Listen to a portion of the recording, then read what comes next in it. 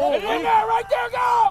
Welcome back to SportZEdge. It's our favorite time of year, the summer, and it also means the start of college football. And here we are with Pete Rossomando. Pete, year 2 here at Central. First of all, tell me about how you're feeling about your team. A couple practices in. I feel like we are much more spirited. We're having a great workout so far. I mean, we're not as clean as we need to be right now. As you can tell, my voice is gone. A little bit more coaching than I thought we'd be doing, but we're still a young team, and I just like our spirit. I like our competitive spirit. I like what we're doing out there. You got a couple of Connecticut kids on the roster that you brought in this year. Tell me about them. Yeah, Alex Jamelli, Matt Maxwell, Malik Rush, and Kayvon Bennett. I mean, 4 guys that are going to factor in really, really strong for us this year. And I think those guys down the road are going to be great players. And we also got Nasir Williams from Capital Prep. So we got 3 state champion represented on our roster this year. Tell me about it. You had a full off season to work with your kids. You turned the roster over. I mean, how hard is it to change the culture to what you want it to be? Are you there yet? No, we got a long way to go. We're still learning every day. Coaches and players. Again, with 37 new players again this year, so it's going to take us a little while to get to know each other, and they know what to expect every day from me.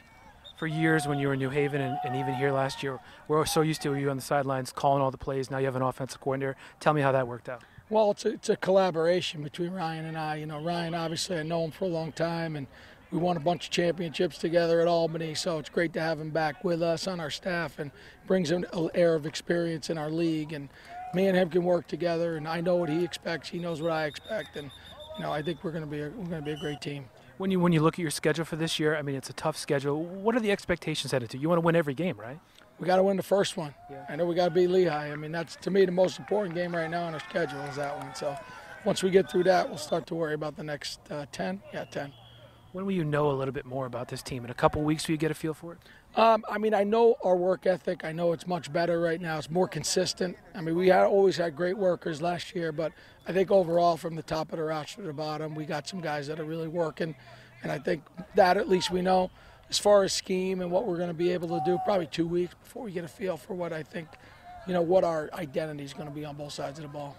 To be successful, the game revolves around the quarterback. Talk to me about your quarterback. Well, we're fortunate right now. We got 3 excellent guys that are battling for the job. So any one of them, I think, can help us win games right now. And most importantly, they can help us operate our offense, which last year we struggled a little bit to do with a guy that just – was a great player, but just, learning the system and didn't know all the nuances. So these guys have all been through spring ball. They've heard it 3 times. They got an idea of what we want out of them. Final thing, what's the biggest challenge, would you say, that this team will face in the coming season? Well, the challenge is to stay healthy. I think everybody, it's a game of attrition. Whoever has the healthiest roster in the end is probably going to be the one that walks away with the championship. So we got to try to stay healthy. We got to be smart through camp. Last year we just tried to work as hard as we could. This year we got to work smart, not just hard. All right, that's Pete Rossomando, opens against Lehigh, and he's got a couple more weeks of practice. We'll be back with more SportZEdge right after this.